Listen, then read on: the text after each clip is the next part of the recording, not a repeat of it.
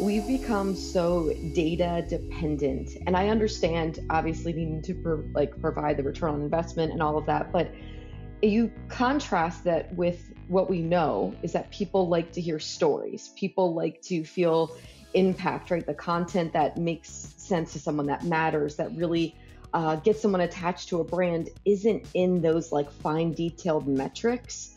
So it's like I feel like there's like two sides of the coin where 100% you want to be able to prove like I spent X, I got X in return. It makes sense logically, but not all marketing can be logical.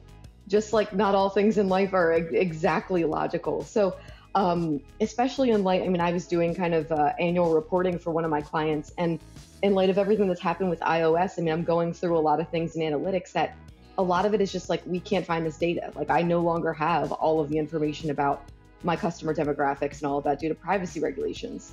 So I think that there's been such a like data. We're making all of our decisions with data. And you're right, like so much of the fun has been squeezed out of brands of like, what about the stuff that lights people up? What about the stuff that's like softer metrics? What about the stuff that gets us excited internally?